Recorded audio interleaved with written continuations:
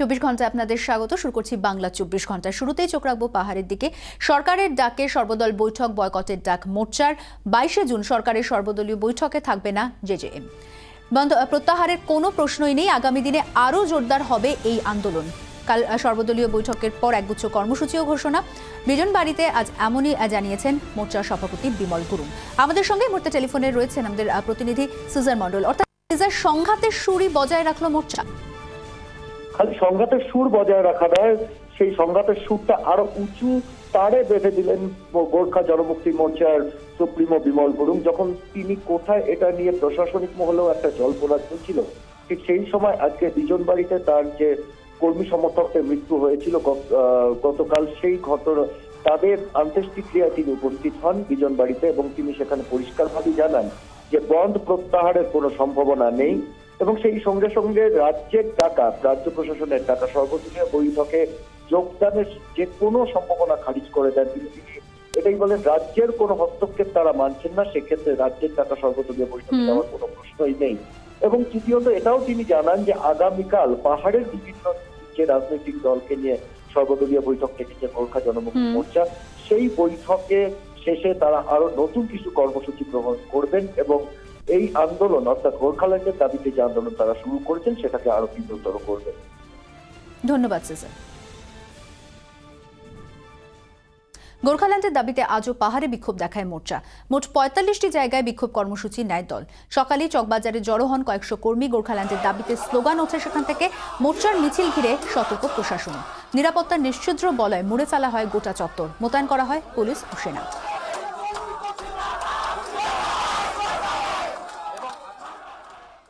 সব মিলিয়ে আজও থমথমে পাহাড়। সকাল থেকে গরুবাথানে শুরু হয় মোর্চার পিকেটিং। বিভিন্ন সরকারি দফতরের সামনে বসে পড়েন মোর্চার সমর্থকেরা। কোনোভাবেই সরকারি অফিস খুলতে দেওয়া হবে না হুঁশিয়ারি দেন তারা। গরুবাথানে ঢোকার 3 কিলোমিটার আগে থেকে মোর্চার পতাকা এবং পাথর দিয়ে বন্ধ করে দেওয়া হয় রাস্তা। বাইক, সরকারি গাড়ি এবং পর্যটকদের গাড়ি চুক্তেও বাধা দেওয়া হয়। দোকানপাট, স্কুল, কলেজ সবকিছুই আজ বন্ধ ছিল। সকালে প্রায় 2000 মোর্চার সমর্থক মিছিল করেন গরুবাথানে।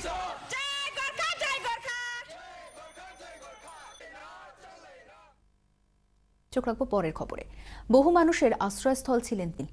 সুখ দুঃখে তিনি ছিলেন শান্তির আশ্রয় সংসারী মানুষের কাছে। স্বামী আত্মস্থানন্দের প্রয়াণে সমাপ্ত হলো এক সুদীর্ঘ আধ্যাত্মিক জীবনে, যিনি ছিলেন সব অর্থেই মানবতার পূজারী।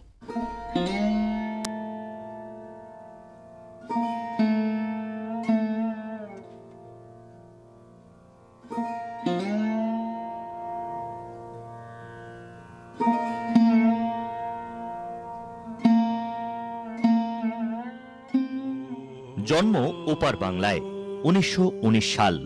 বাংলাদেশের ঢাকা শহরের কাছে সবুজপুরে জন্ম স্বামী আত্মস্থানন্দের।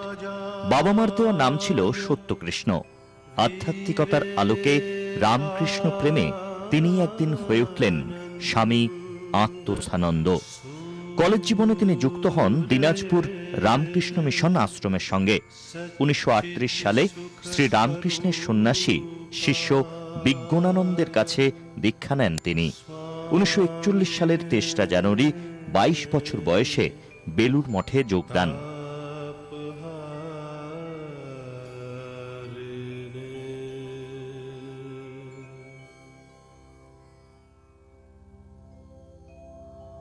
(1945 সালে ব্রহ্মচর্য গ্রহণ, 1949 সালে সন্ন্যাস গ্রহণ। স্বামী বিজ্ঞানানন্দজির কাছে মন্ত্র দীক্ষা নিয়ে সত্যকৃষ্ণই হয়ে উঠলেন স্বামী আত্মস্থানন্দ। 2007 সালের 23 ডিসেম্বর রামকৃষ্ণ মঠ ও মিশনের 15তম প্রেসিডেন্ট হিসেবে দায়িত্ব গ্রহণ করলেন স্বামী আত্মস্থানন্দ। সন্ন্যাসী বললে যে একটা নরম সরম চেহারার কথা ভাবি, সেটা কিন্তু স্বামীজি বিবেকানন্দ ছিলেন না। তিনি খুব বলবান, বলশালী এবং খুব ব্যক্তিত্বময় মানুষ ছিলেন। তো এই ধারারই প্রায় বলা যেতে পারে এক আধুনিক সংস্করণ ছিলেন আমাদের আত্মস্থানন্দজি।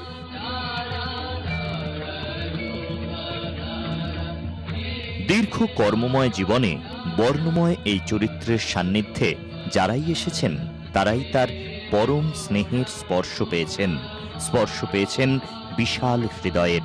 যে হৃদয় দিয়ে লক্ষ মানুষের মন ছুঁয়ে যেতেন এই সর্বত্যাগী সন্ন্যাসী।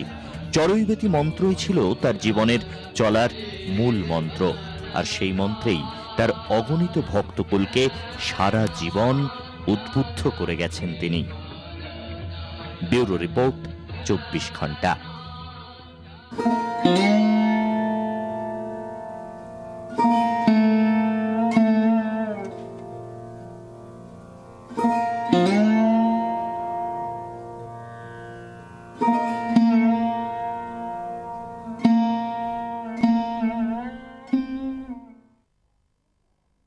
চোখ রাখছি পরের খবরে। বিশ্ব মানচিত্রে বঙ্গ উদয়। রাষ্ট্রসংঘের আমন্ত্রণে নেদারল্যান্ডস রওনা হলেন মুখ্যমন্ত্রী মমতা বন্দ্যোপাধ্যায়। হেগ শহরে বিশ্ব জনপরিষেবা ফোরামে যোগ দেবেন তিনি। রাজ্যের কল্যাণ প্রকল্পগুলি রাষ্ট্রসংঘের মনোনয়ন পেয়েছে। পশ্চিমবঙ্গ সেরা শিরোপা পেলে তা গোটা দেশের পক্ষেই গর্বের বিষয় হবে।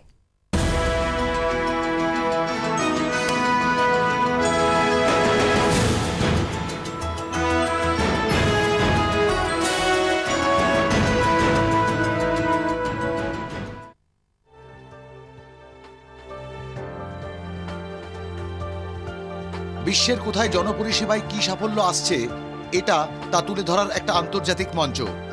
সহজ ভাষায় এটাই রাষ্ট্রসংঘের বিশ্ব জনসেবা ফোরাম। মনোনয়নের সময় নজর দেওয়া হয় 3টি বিষয়ের উপর। দরিদ্রতম মানুষটির কাছে জনপরিষেবা পৌঁছচ্ছে কি, জনপরিষেবার স্বচ্ছতা ও দুর্নীতিমুক্ত ব্যবস্থা রয়েছে কি, স্বাস্থ্য পরিষেবায় অভিনবত্ব এবং দক্ষতায় কে এগিয়ে। চূড়ান্ত তালিকা তৈরির জন্য বিশ্বকে 5টি বিভাগে ভাগ করে পারফরমেন্স বিচার করেছে রাষ্ট্রসংঘ। আফ্রিকা, এশিয়া প্যাসিফিক, ইউরোপ, উত্তর আমেরিকা, দক্ষিণ আমেরিকা, ক্যারিবিয়ান দ্বীপপুঞ্জ এবং পশ্চিম এশিয়া। এই 5টি অঞ্চলের 63টি দেশের 552টি প্রতিষ্ঠান এবারের ফোরামে মনোনয়ন পেয়েছে। জনপরিষেবা প্রকল্পে সাফল্যের জোরে রাষ্ট্রসংঘের চূড়ান্ত তালিকায় স্থান পেয়েছে আমাদের রাজ্য পশ্চিমবঙ্গ। এটা বাংলার একটা গর্ব। বাংলার ব্যাপারে কথা বলতে আমাদের ডাকা হয়েছে। ইউনাইটেড নেশনসের যেটা পাবলিক অ্যাওয়ার্ড ফাংশন হয়, এটাও অ্যাক্টিভ হবে এবং সেক্ষেত্রে আমরা তো নিশ্চয়ই চাই যে আমাদের যে পারফরমেন্স, সেই পারফরমেন্সের স্বীকৃতি পাওয়া যাবে। আমরা চেষ্টা কেন করবো না? কারণ বাংলাটা যদি সারা পৃথিবীর কাছে কিছু কাজ করে ভালো জায়গায় যেতে পারে, এটা দেশেরও সম্মান। তো এটাই আমাদের গর্ব।